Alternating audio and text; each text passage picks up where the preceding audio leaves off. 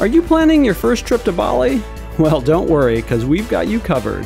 From observing local customs, safety, how to get around, hotels, and a bunch more stuff. And I brought along my Balinese friend Deepta to give you some local insider tips.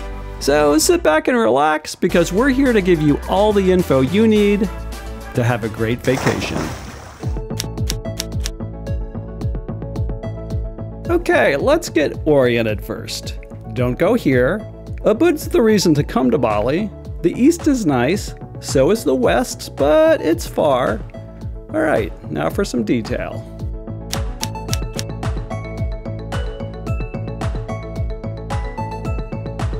Okay, for all you guys in the back row, this is for you. If you're coming to Bali, you have to go to Ubud. For me, Ubud is the reason for coming to Bali.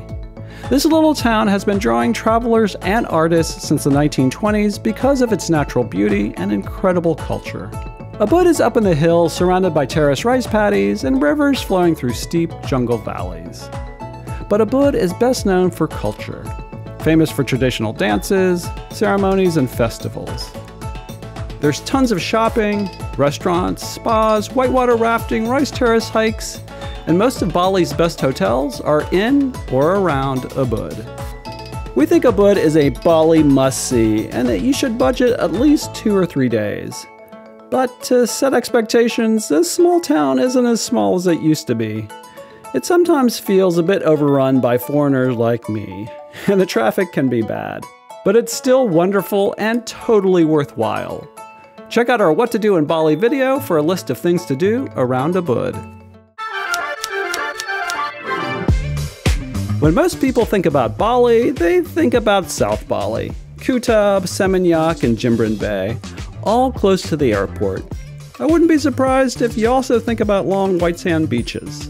You should know that most beaches in Bali are black sand. A lot of areas have steep cliffs and rugged coastlines, which are great for views, but not so great for beach time. Many, if not most, are also kind of dirty. If you're coming from North America or Europe, there are hundreds of better beach destinations closer to home. South Bali, Kuta and Seminyak in particular, are crowded, overpriced, and a little bit soul-sucking. They've got some decent beaches for sure, and lots of nightlife, but the hotels tend to be cookie-cutter mega resorts. And the hawkers on the beach can get annoying. If you're looking for a more authentic, local experience in Bali, I'd steer clear of these tourist hotspots altogether. You won't miss anything, I promise.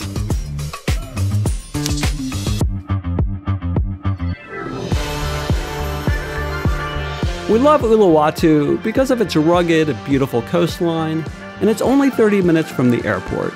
So it's a great way to get some beach time and ease in or out of Bali. We have a great hotel recommendation there, but if you don't have a big budget, one option is to stay somewhere without a view and hit a beach club like this for the day. The Single Fin Bar in Uluwatu is also a great place to catch a beautiful sunset.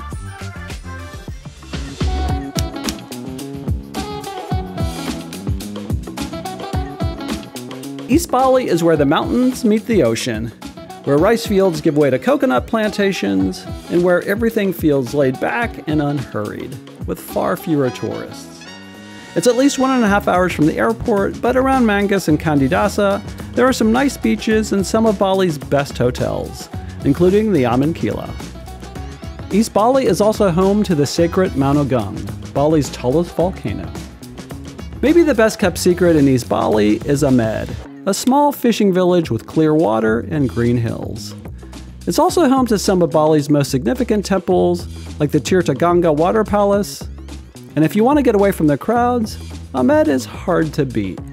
With that said, it can be a bit grungy, the beaches are rocky, and the area is probably better suited to backpackers and budget travelers. West Bali is another option, but it's pretty remote, almost 4 hours from the airport, and there are a few hotels in that area. But if you are into diving, this is your best bet in Bali, and we do have a great hotel rec to make there in our Bali ebook. Okay, let's shift gears for a minute into our speed round. The international airport is referred to as Denpasar and is in South Bali. Most tourists need a visa, but most people qualify for visa on arrival, but you should double check. If you qualify, line up after you land and pay about $35 with cash or credit. Bali's official language is Indonesian, but Balinese and English are also widely spoken.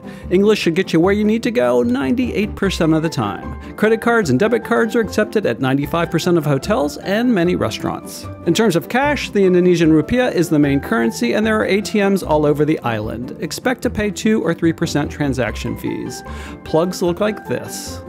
Power is 230 volts. Don't drink the tap water, but ice quality in Bali is regulated by the government. Even in more remote areas, mobile data connections work, but they're not great. Wi-Fi is available in almost all hotels, but speeds can vary dramatically. Don't expect super fast speeds anywhere. Drug possession and trafficking are treated as major crimes. If you're confused about this, watch the film Midnight Express. Same goes for driving under the influence. Ladies don't go topless. Beer is cheap and locally made. Wine's expensive and is imported. Mosquitoes like Bali as much as tourists, so bring some bug spray. Dengue fever still exists here. Hotels and drivers often use WhatsApp, so you should download it.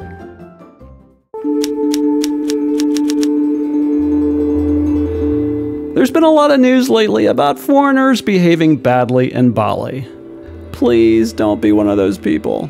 If you visit a temple or attend a ceremony, here are some tips to help you fit in. Cover your legs and shoulders. If you didn't get this memo until the last minute, you can usually grab a sarong for about $3, often near the gate of a temple. No sarong? Then women should wear a knee-length skirt or a dress, and something to cover their shoulders. Men should wear long pants, and a shirt with short sleeves is fine. You should also take off your shoes before entering a temple, but don't take off your shoes to enter the temple grounds.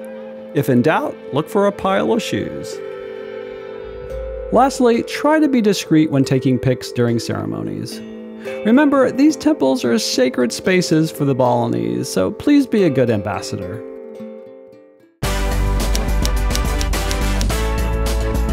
Alright, now that you know what part of the island's best for you, where should you stay? Well, we visited 30 hotels in Bali to come up with the ultimate resort guide. From ultra-luxe resorts to stylish bargain hotels and everything in between. And if you really want to amp up your Bali experience, check out the Swank Guide's videos about what to do here and about local culture and customs. If you love food, then Bali's for you. Blending Indonesian and Indian flavors, traditional Balinese cuisine is its own unique thing. The food here uses lots of spices, coconut, and herbs. If you don't like spicy, tell the staff and often they can turn down the heat a bit. Food can also be quite cheap. Expect to pay as little as $2 for a meal if you're on a budget. Bali's vibrant street food scene is an even cheaper way to eat, with tons of great food options available on many corners. The vendor may not speak English, so just point and grin a lot. If you need some comfort food, Western food is readily available in many places.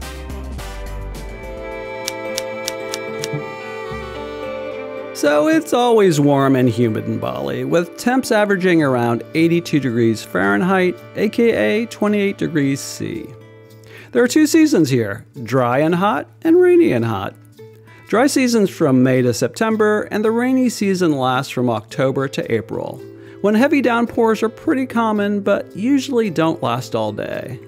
I've been in Bali in October, November, and December, and I've never been rained out.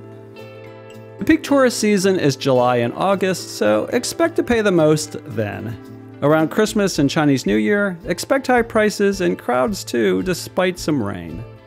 Some of the best times to come to Bali are May, June, and September during dry season and when people are back to school and work. Like I said, I've been to Bali 5 times in the last 20 years and never felt unsafe. Despite Bali being a pretty safe place, you should still be careful. Petty crime happens in Bali, but mostly in the busy tourist areas such as Kuta and Seminyak. There's really more risk crossing the street or renting a motorbike. The roads in Bali can be chaotic, with many motorcycles, cars, and trucks jockeying for the same space. So be careful when crossing the street, and like any other place, common sense goes a long way. Bali doesn't have a public transport system, so you'll have to figure something else out. With a busy shooting schedule, I opted for hiring a private car and driver. It's quite cheap compared to most parts of the world, with prices ranging from about 25 USD for a 2-hour ride from one hotel to another, or for an airport pickup to most hotels. A half day for a private car will likely run you between 35 and 50 bucks. You can also rent a motorbike, but that's how most foreigners are injured in Bali. Another option is to grab a ride on the back of a motorcycle if you're just going around town. You can get across Ubud for 2 or 3 bucks and it's fun. There's also this more official Ojek motorcycle service. Look for the guys with the green vests and download the app. And of course, there are taxis. Those will run you 2 to 3 times what a motorbike will. Thanks for watching and see us in the next video.